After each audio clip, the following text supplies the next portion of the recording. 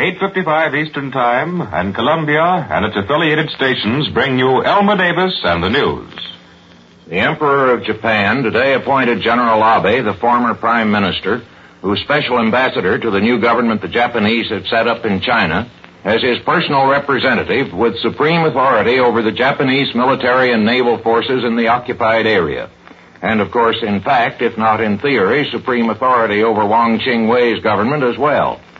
Dispatches from Tokyo say that this means that the period of army control in China has ended, and that irresponsible treatment both of Chinese and foreigners will be ended too. But it also means that the prestige of the imperial throne has been put behind the policy of establishing the new order in East Asia, including the dummy government in China. And thus, according to Japanese constitutional and religious theory, that policy is irreversible and cannot be allowed to fail. Forecasts of the Japanese program say that northern China and Inner Mongolia, nominally under control of Wang Qingwei, will actually be governed by Japanese or their Chinese agents, and that in central China, Wang will have, as the dispatches put it, virtually complete independence so long as he cooperates with Japan. Military operations against the real Chinese government are to be continued, and it's admitted in Tokyo that it may be many years before Chinese resistance is broken. But in the meantime, a vigorous effort is to be made to conciliate foreign powers in the hope that they will lend Dr. Wang's government some money.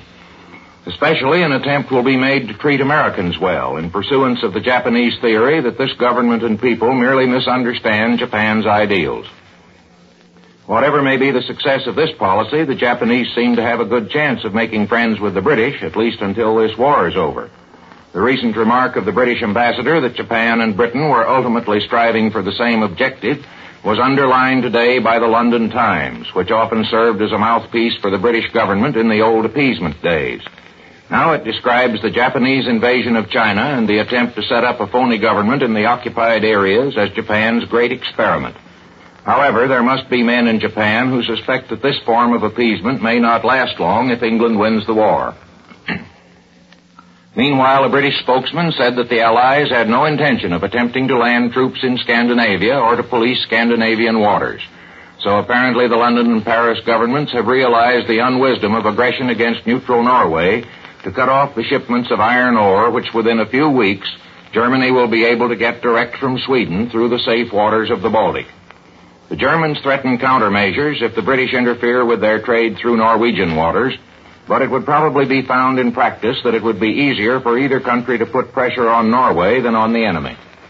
British broadcasts today had a good deal to say about the possibility of hampering Germany's overland imports from the Balkans and the Danube Valley. Offhand, it is hard to see how they could do it, but a German comment possibly gives the answer that, I quote, "The British cannot hope to empty the Balkans like a bucket with panicky purchases, often of useless things," end quote. In this competition for Balkan exports, it's a safe bet that neither side is loading itself up with useless things. Our London correspondent, Mr. Morrow, spoke tonight of the combination of optimism and impatience prevalent in England, but so far it does not seem strong enough to push the government into reckless measures. Representative Hamilton Fish today introduced a resolution calling for an investigation of the German White Book charges and said that if upon investigation the facts warrant impeachment of any ambassador or even of the president, the House should act. Mr. Fish said he could not conceive that the German Foreign Ministry would forge or fabricate documents. His remarks were, of course, extensively quoted in Berlin. Senator Reynolds of North Carolina is worried about the movements of Mr. Sumner Welles. He said he wants to know where Mr. Welles went, with whom he talked, and what was done. The newspaper files could answer his first two questions for him, and we have no evidence so far that anything was done.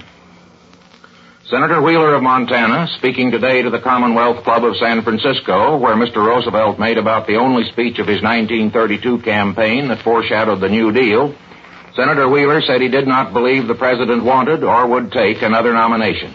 Speaking for himself, Mr. Wheeler said that if the party felt he could come near winning, he would take a nomination, but that he wasn't campaigning for it and would rather be a senator than vice president.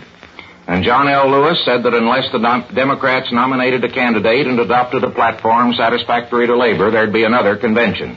This is the Columbia Broadcasting System.